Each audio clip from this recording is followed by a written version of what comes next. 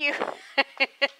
Thank you, David, in one voice. Aren't we blessed to have such an amazing music program? Yay. This morning, I get the pleasure to introduce our guest speaker. Reverend Sally Robbins has been a minister for 20 years and is ordained by the Centers for Spiritual Living. Reverend Sally came to the ministry after over 25 years in the corporate and entrepreneurial world. Her background includes extensive experience in sales and marketing, television and radio advertising, and production and event production. Reverend Sally is a contributing writer to Signs of Mind magazine and has also served at the national level at the Centers for Spiritual Living in a variety of roles, including 3 times being named co-chair of the CSL Event Committee.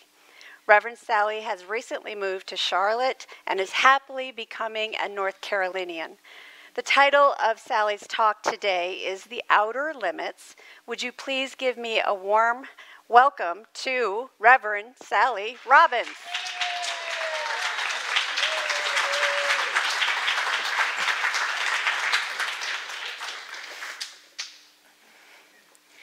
Well, hello.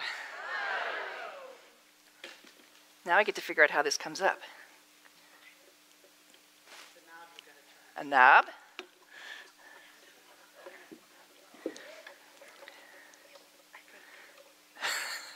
I'm going to let them figure that out. There.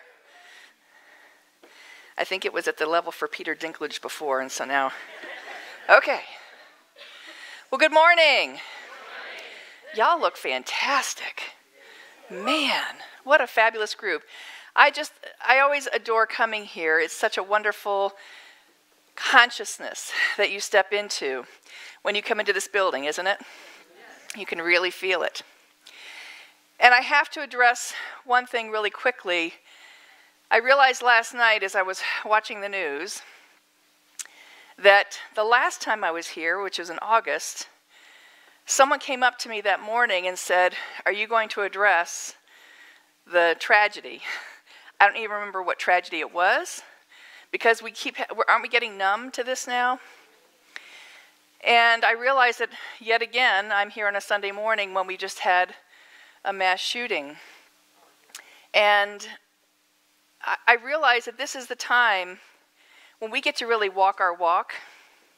Can we really be peace and love and kindness and compassion during a time where we are outraged, when we are feeling like, oh my gosh, what is happening to this world? This is where we get to do our work. This is where I get to really look inside myself and say, where am I being violent? Is it by gossiping? Is it by saying something unkind? I'm not shooting anybody, but I can shoot with my words, can I not? Where am I being violent to myself? And so this is where I get to go in and do my work. And so I invite all of us to share in that responsibility that this is our world. And we get to create it, don't we? And so we get to walk our talk this morning. I have a quick reading from the Talmud. Do not be jaunted by the enormity of the world's grief. Do justly now. Love mercy now. Walk humbly now. You are not obligated to complete the work, but neither are you free to abandon it. Isn't that beautiful? We have to at least put ourselves out there as best as we possibly can as love. And so, of course, that dovetails beautifully with what I'm talking about. Isn't Spirit always in charge of everything, right? So the title of my talk this morning is The Outer Limits. Now, if you're of a certain age, of which I definitely am, you might remember the TV show. Anybody remember that show? So The Outer Limits was something that came on from 1963 to 1965. Am I that old? Yes. Oh my goodness. I was a mere child when it came on. But I vividly remember this show. I vividly remember it because it only ran for 2 seasons, but the first season especially had some really wacky monsters. Some really wacky ones. But that was the beauty of this show. that was cutting edge technology back then, right? And actually, Leonard Nimoy and William Shatner actually starred in different episodes of Outer Limits, and several of the things that were developed for the Outer Limits then went to Star Trek.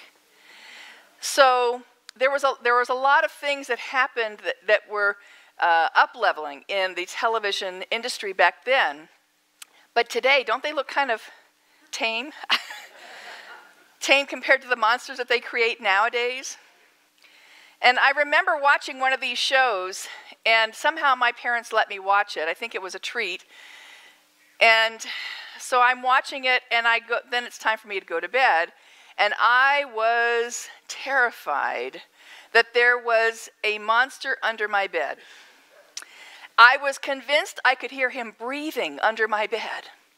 And I was so convinced in my mind that that monster was fully present in the room with me that I finally just wrenched up the courage to get out of my bed and walk to my door and call for my parents. And then I made them check under the bed to make sure, nope, no monster here. But do you remember your child's mind being that vivid, where you created something? And how many times have we done that in our adult life? Have you ever had some sort of conflict with someone, and you work out an entire script of what you're going to say to them? Well, I'm going to say this, and then he'll say this, and then she'll say that. And then when you get to the actual meeting of that person, it's nothing like that. Or am I the only one that's ever happened to? Can't we make up some real drama in our minds? And so I know that we are very capable of creating our own monsters, are we not? Very much capable of it. Because that monster was so real to me at the time, and I look now and I see, well, what are the monsters that I've created now in my adult life? You see, we have perception and reality. And we all know that if we perceive something, it does become our reality, right? Now, we know it's still reality with a small r, because the reality with a large R is what? The truth of who you are. And the truth of who I am is that I'm always safe, I'm never unprotected, and that nothing can really harm what the real me is. Can I get an amen on that? And yet, isn't it so easy for our human mind to take over? And the little r becomes so big. We think it's the big R. And it is not. When we make up our monsters, I won't ask you to raise your hands on this one, but have you made a monster maybe out of your ex-spouse, your ex-anything, your colleague, your boss?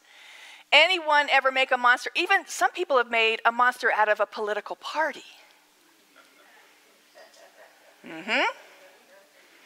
And yet, isn't that giving our power away?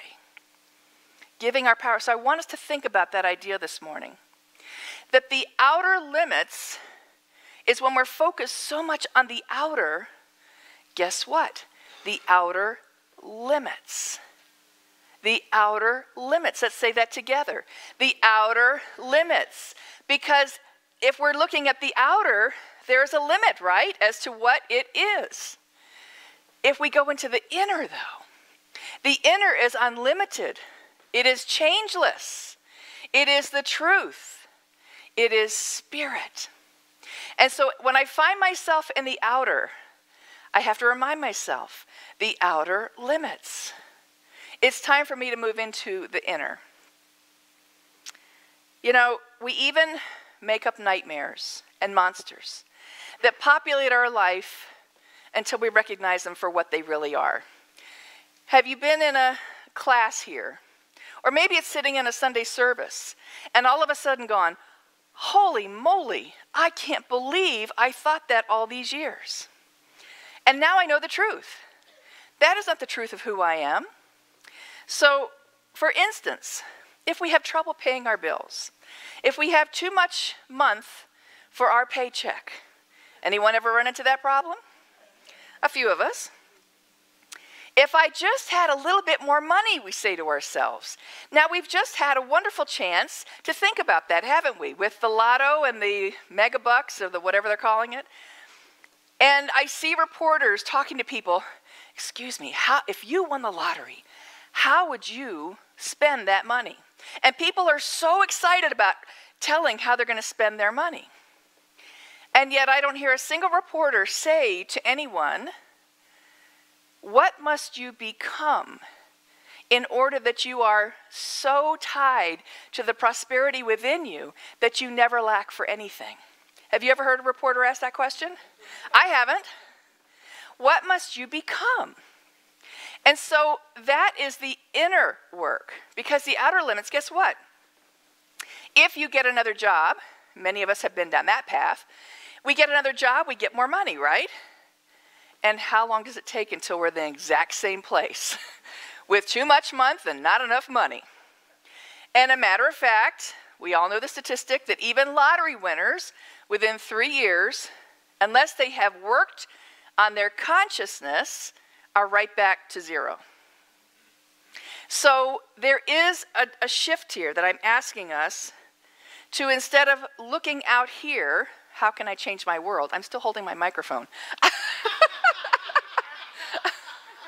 That's the reporter in me. Here. Instead of looking to the outer, we get to look to the inner. So what must be the underlying causation? The underlying causation, because isn't that what we look for in religious science? What is the causation of this? Because if we go back to first cause, which is spirit, God, we know that we're in the right place. So how did I sin, which we know is simply an archery term for a mistake? How did I move out of alignment with who I truly am? So I've paired these inner changes with a couple of modern day monsters. So how about this one? Pennywise the clown. People can't be clowns anymore, can they? They're all scary now. So if we really are having all these prosperity issues, perhaps the underlying cause is I am not enough. Because then if we get a little bit more, we still have I am not enough. And so what must you become to understand that not only are you enough, you are God's stuff itself. You are made out of the God DNA that knows that you have the cattle on 1,000 hills. And so when we move from that place, then we truly know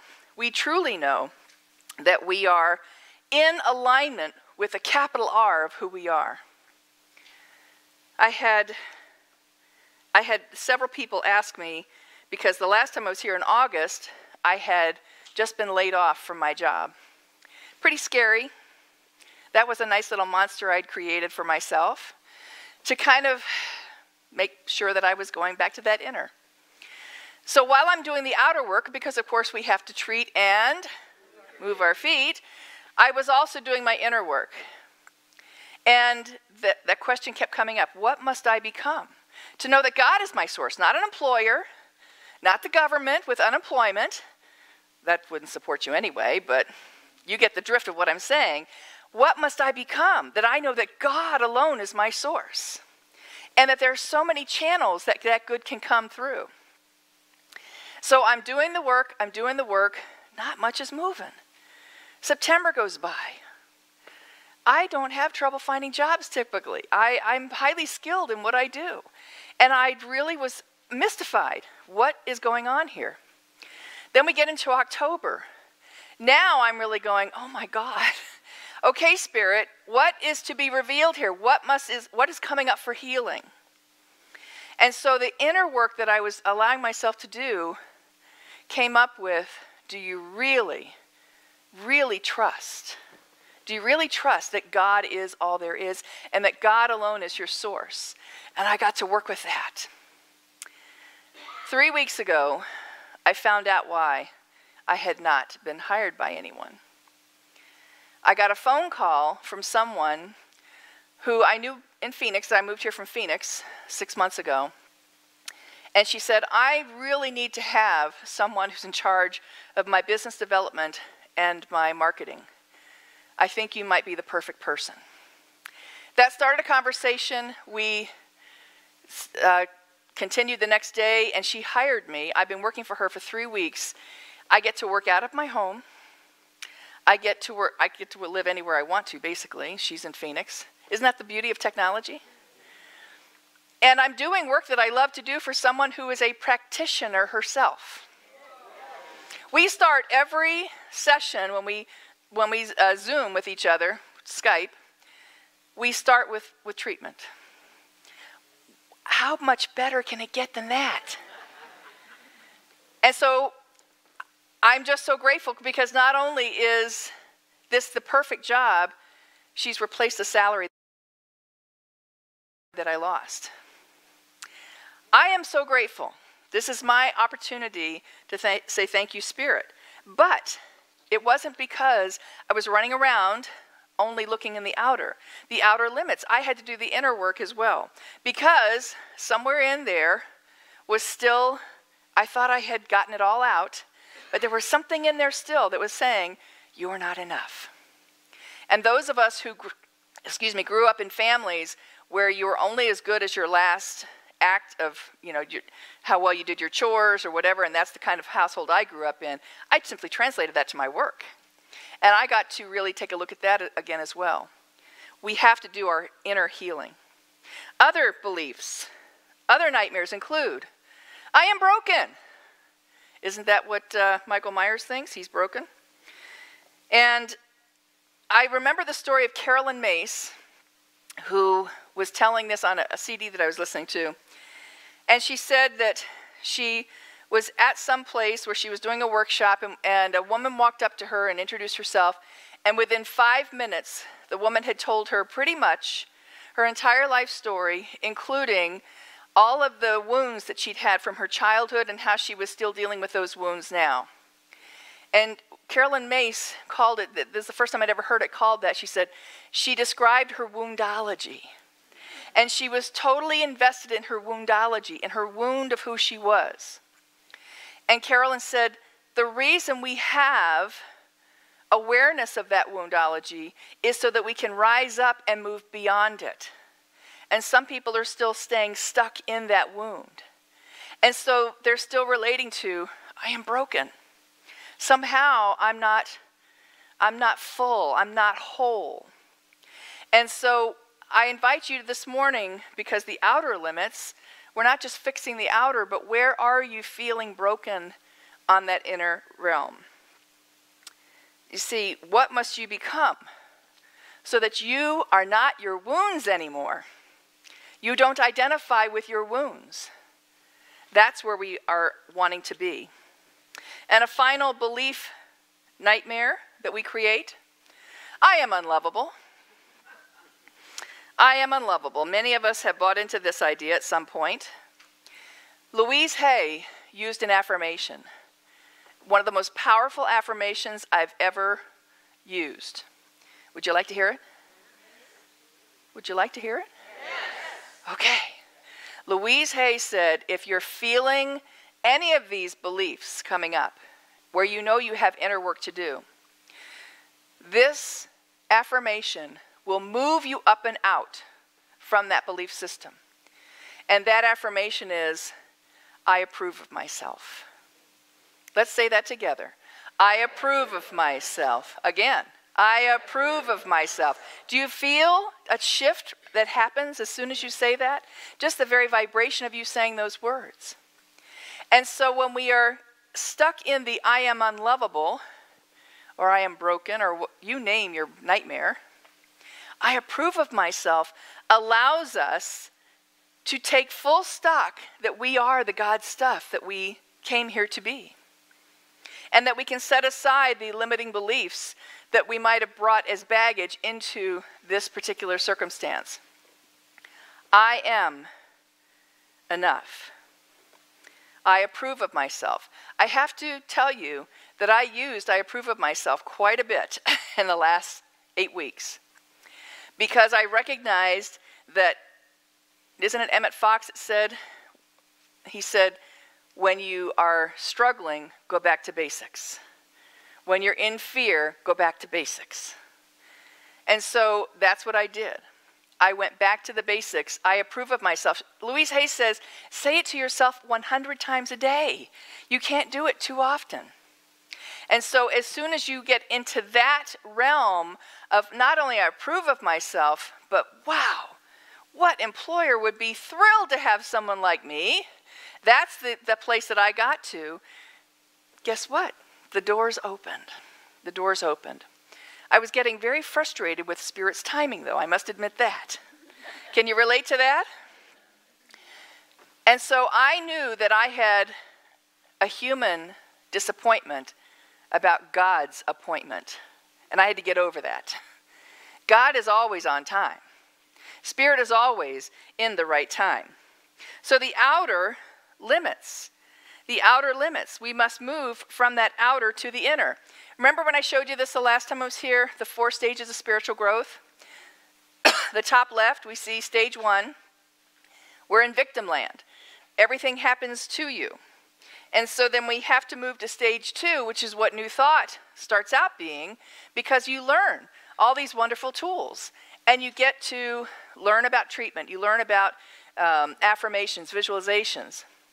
But you see on the far right side on stage 2, you have to give up control. And that's where a lot of people put the screech on the brakes. I'm sorry, I still have to be in control.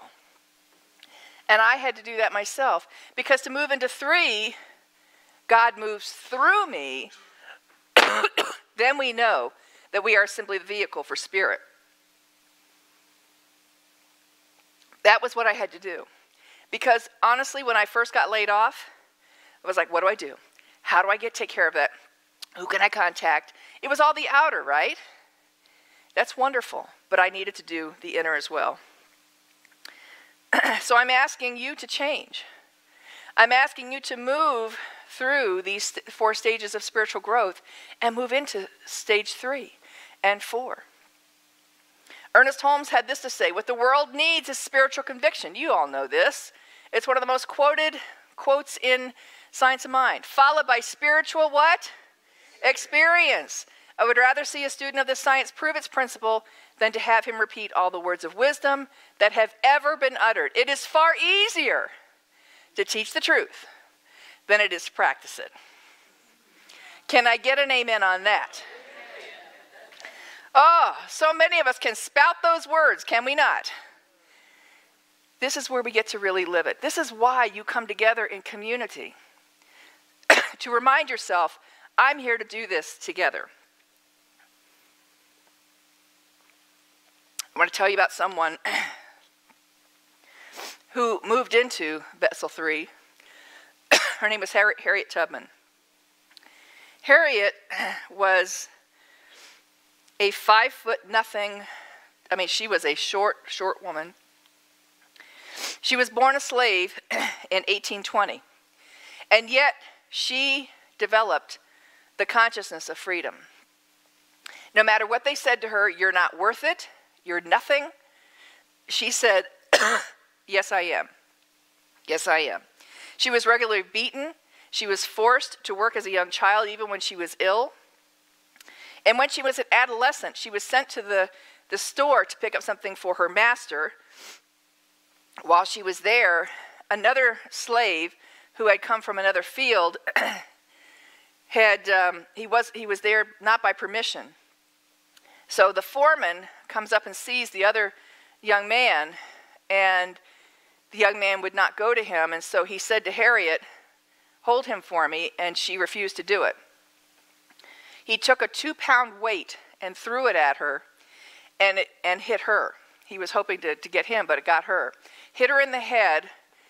She was knocked unconscious. They took her to the home that was nearby. She laid on the floor for 2 days with no medical attention.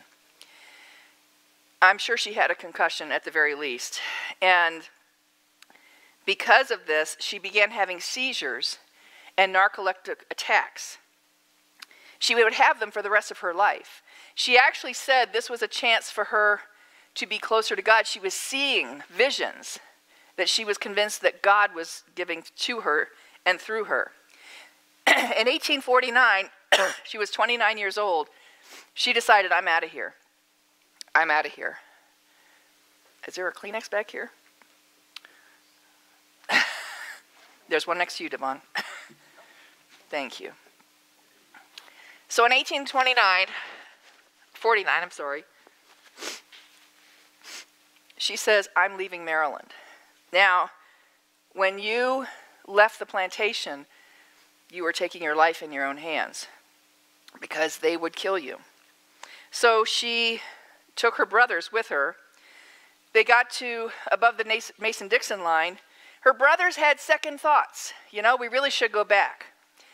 Now, yeah, can you believe that? What does that tell us about how when sometimes we move across the line into change, and then we sometimes scurry right back? Her brothers forced her to come back to Maryland with them. She was not happy about that, but soon after she got back, she said, enough of you two, I'm going back again. And so she did. She left, and she took several people with her. She had to do this in the dead of winter because that was when people weren't outside. So it was cold, it was freezing. They had to figure out the Underground Railroad, where to stop. This woman was literally taking her life in her hands. She went back several times, and one of the times she went back for her husband.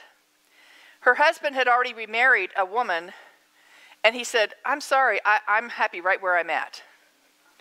And she said, okay, I'm done with you. You just stay right here. And she got some more people and took them with her. In all, she made 13 expeditions back to Maryland. She didn't have to do that. She could have stayed a free woman, but she decided this was her life's work, to go out there and be the vessel of change that God had decided was her mission. So she guided over 70 slaves to freedom, and she provided explicit instructions to many, many more about how to do this themselves.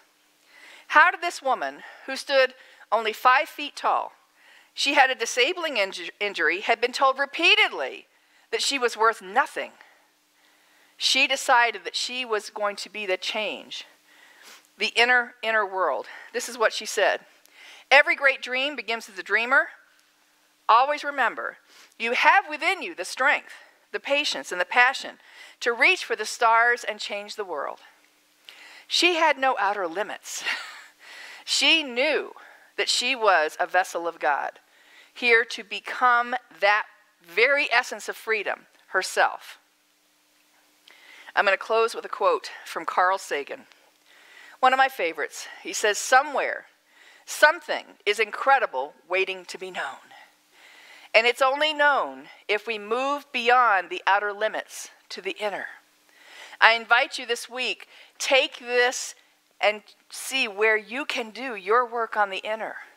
How can you be a vessel for positivity, for change, for good in this world? Isn't that why we're all here?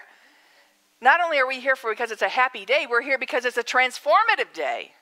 And you are the transformation, the transformative force in this world that the world is waiting for. I invite you to step into that. Are you ready? Yes. Are you ready? Yes. All right. Go forth and change the world. Namaste.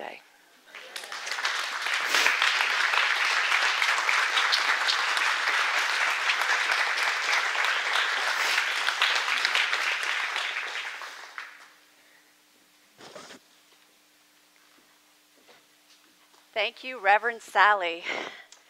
Now, as our welcomers come forward, if you are here for the first time, go ahead and raise your hand. We want to acknowledge you. We've got some people in the back. Thank you for being here today. We really appreciate it. Our welcomers have a little card for you. We can keep in touch with you and let you know all the wonderful events that are going on. Just check email only if that's how you want to be contacted. We don't inundate you with anything. And they also have a gift for you after the celebration out in the Welcome Center. So welcome.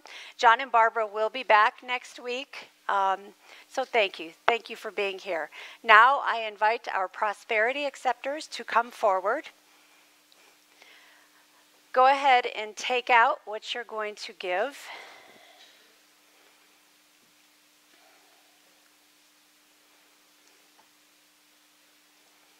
And know that the energy that we create in the giving of this, it's a back and forth. It's an exchange that happens with spirit, within ourselves, with this community. I know that these gifts that we share today are amazing and more meaningful than a simple passing of a basket. This creates prosperity in our lives. It creates prosperity with those around us. It creates prosperity for our center, and that surely ripples out into the world, into the allness of who we are and what we are. So knowing this energy exchange that happens with this giving is powerful. It is purposeful. It is amazing and full of love. So let's go ahead and repeat our investment affirmation together. I freely and joyously give from the abundance and fullness of my overflowing wealth, knowing my gift goes with love as it touches and blesses the world, and so it is.